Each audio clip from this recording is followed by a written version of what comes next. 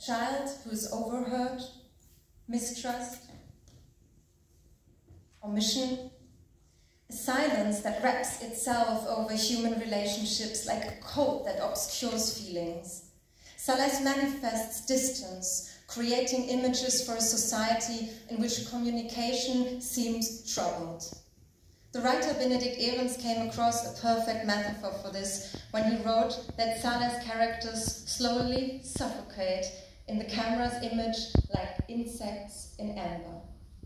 With this, he looks at society as we ourselves have perhaps too seldom granted it, as we could often not sense due to our own involvement in the circumstances.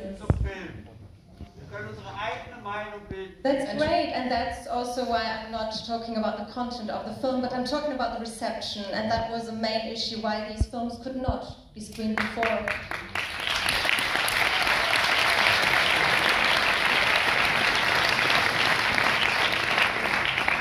And that was exactly the end of what we wanted to say, because I wanted to focus that he looks at society as we ourselves perhaps have too seldom granted it, as we could often not sense due to our own involvement in the circumstances.